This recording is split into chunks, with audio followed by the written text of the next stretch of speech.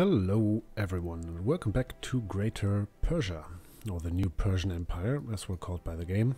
Oh, don't be fooled by that, we are Greater Persia, there is no doubt about it. Now we're in early 1940, and all of our wars that are to come are scheduled to begin on the 31st.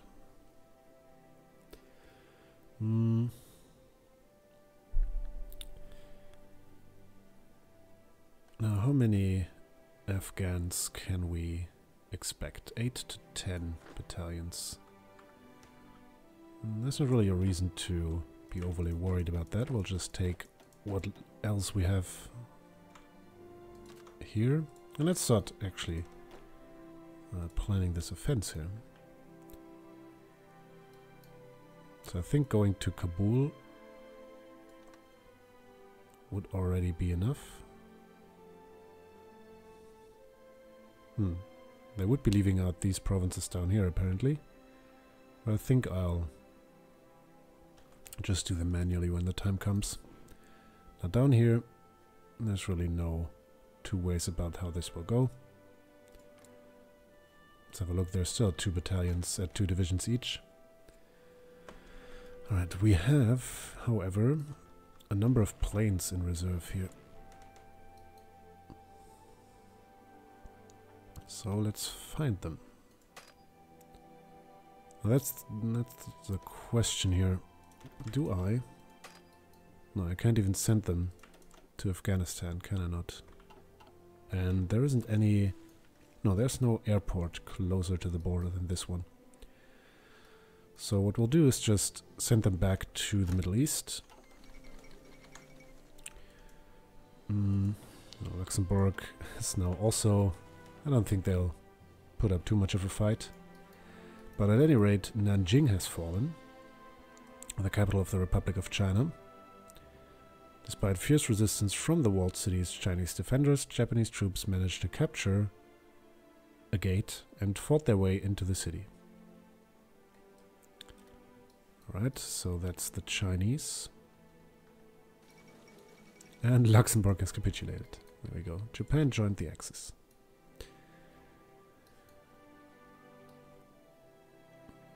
So I guess if you really want to make this an Axis, we're a perfect fit here, aren't we? Right. So you will now go there. And then we're going to create a new air wing with interwar fighters, because why not? I mean, they're there. There's no reason not to use them. We'll also have you fighting for air superiority.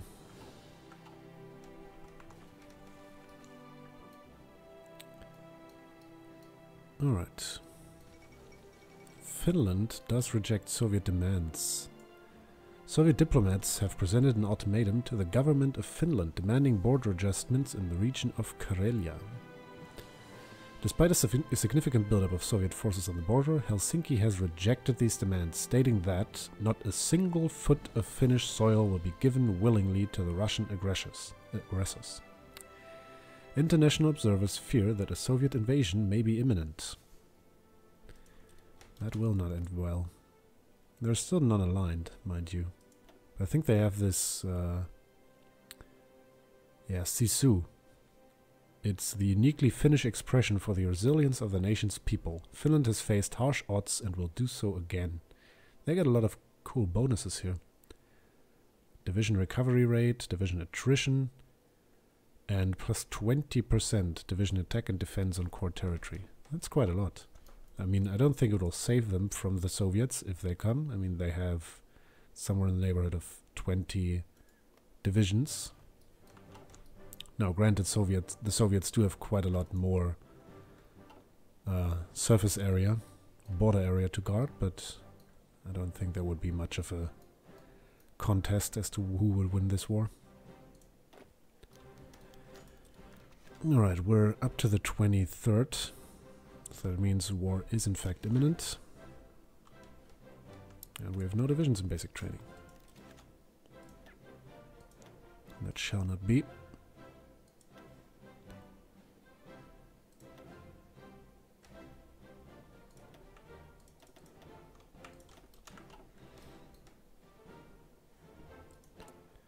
Now I'm saving up my army experience to modify the tanks later on down the line. Because I don't really feel that extending these... Although, no, we didn't really research any of them. But I don't feel like extending these brigades by adding more battalions, or whatever they're called. I don't feel it really makes much of a difference, because... Yeah, I don't know, it's just... And what am I trying to say here? You can always bring more of the same type, and you aren't restricted by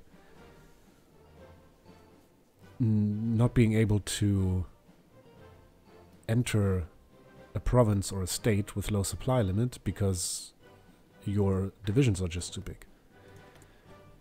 So that's my reasoning. I don't know if there's any truth behind that, but we'll see. I'm just going to stick with relatively small divisions.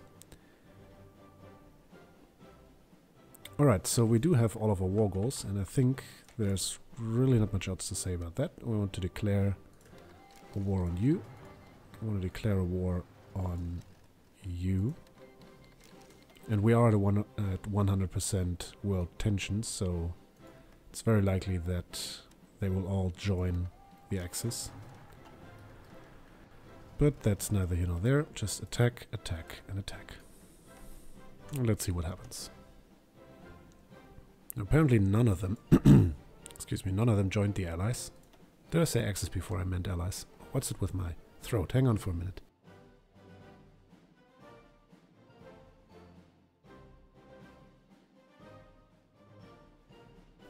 Alright, there we go, back again. I do seem to have exhausted my voice today, somehow. Didn't really do too much, to be honest, with it. But there we go, that's Yemen.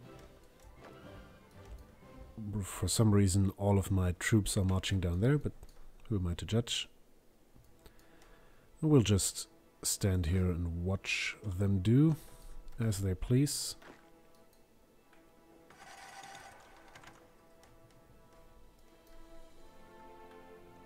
There's still fighting going on down here. We already captured a couple of good factories, which we shall put to use. Once again, we need steel. We shall procure it. I'm just going to leave the game running at the speed we have right now. So it would be very nice if we could wrap up these wars before any kind of factionalism arises here, because that will mean that we have all of these as core territories from what I observed so far. And I think it's then also time to start justifying a war against the British Raj. Right, there we go, that's Yemen. Let's take all of you. Done.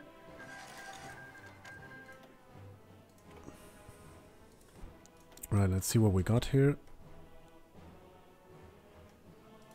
It's still a core territory. We did get a couple of military factories.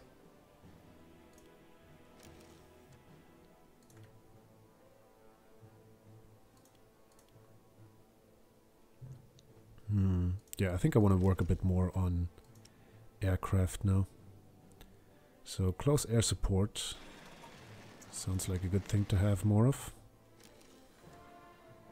It also means we'll need more aluminium.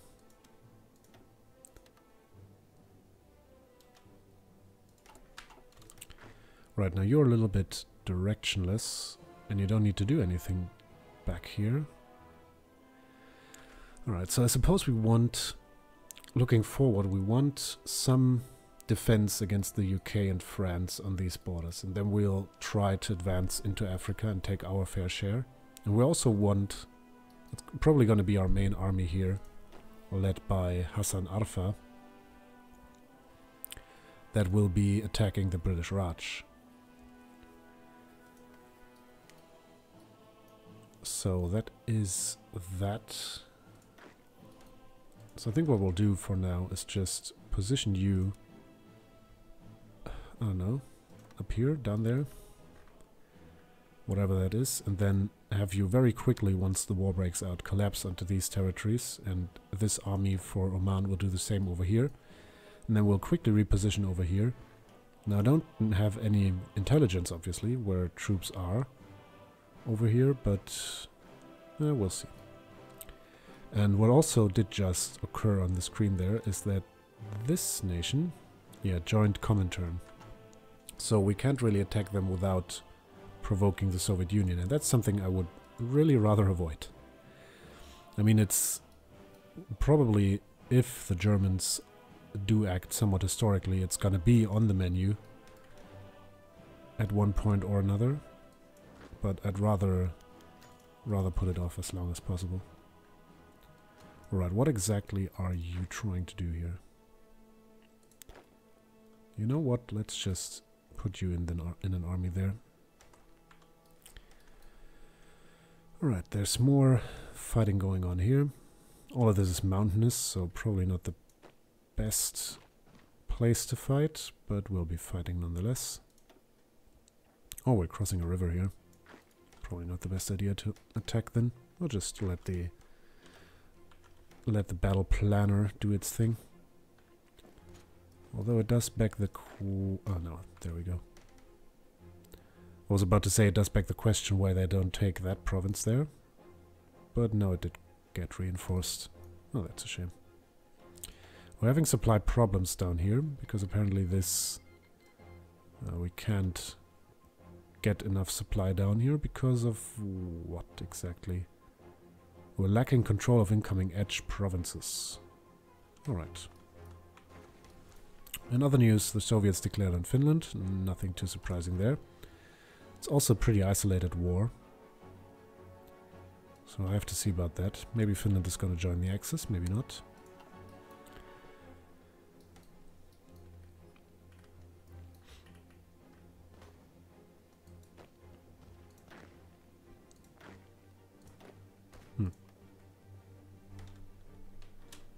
I think there's still a bit of work that needs to be done with these things.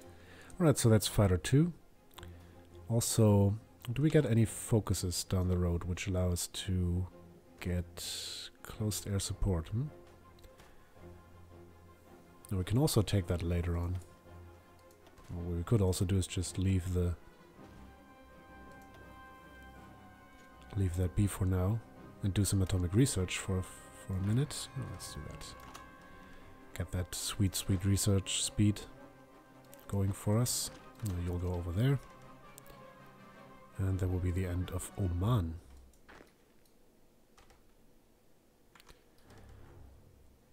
Or maybe not.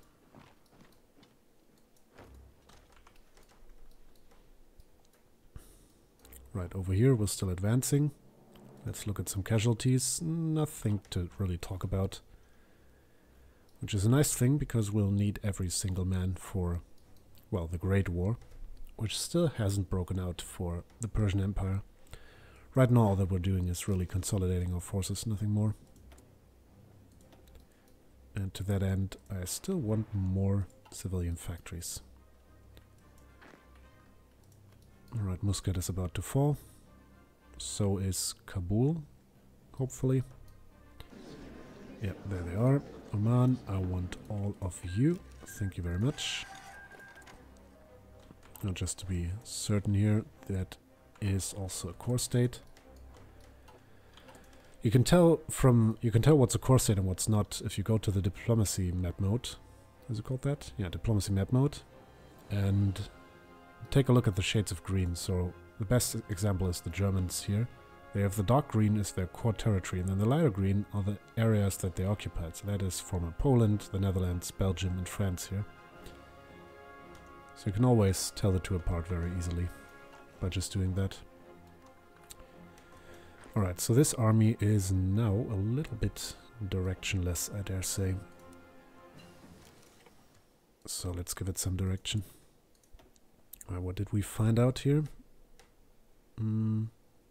Yeah, I really want to stay on top of the game there.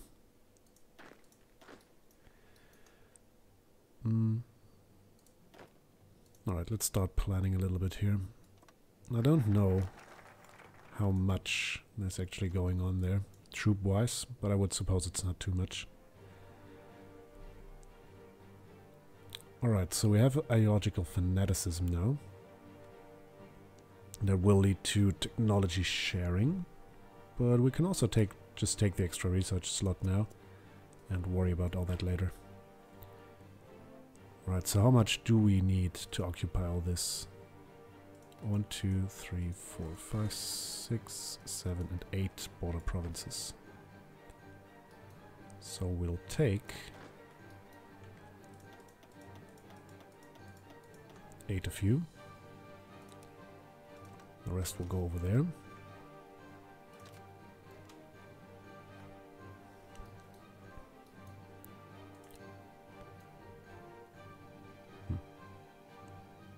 Don't quite know if that makes any sense, but yeah, 6. I will just leave it that way. Right, now we do have free military factories. We also did take the Afghani capital, which will now mean the Persian Empire stretches from the Red Sea all the way up into the Afghani mountains, which is nice. Right, lots of, well, 1 free military factory. We shall put it to good use in producing close air support. And we should also probably upgrade this to fighters too.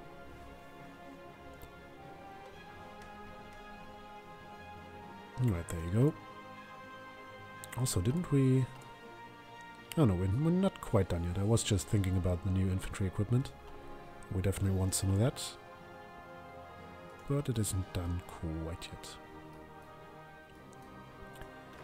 Alright, so down here we have a lot of that going on. And there's also some United Kingdom soldiers. Apparently it's French, but still. This one? That's interesting. It shows the UK flag if you zoom out and it... So we'll definitely also want some soldiers there. Fortunately, we have some. So let's just get Esmail out there and tell him to situate himself there. And then the rest of you will just take position up along that front line. Now that offense will most likely be something that I want to plan a little more carefully. Now most of this, well apparently all of it is mountains.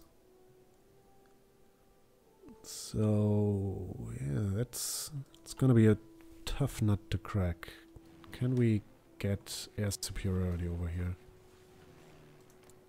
What about... No, not really. So we should probably be building...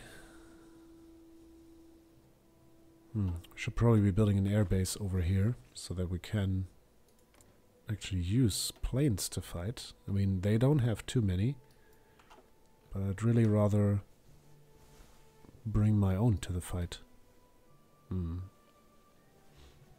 We'll have to think about that, but I think the first iteration of conquest here is quite easily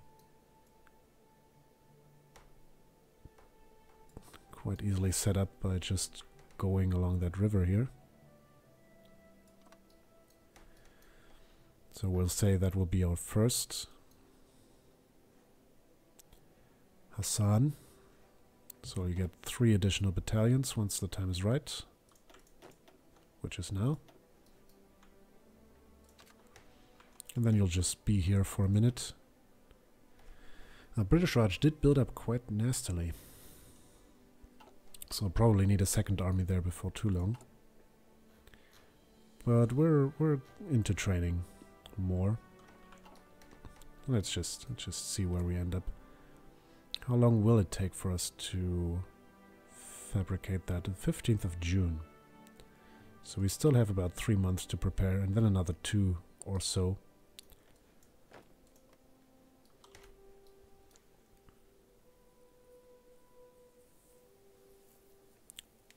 Yeah.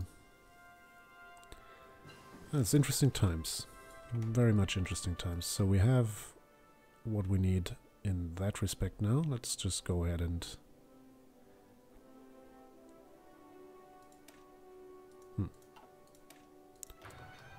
get more infantry tech.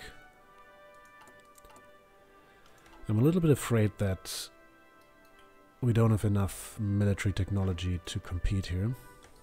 But we'll see about that. I think we can...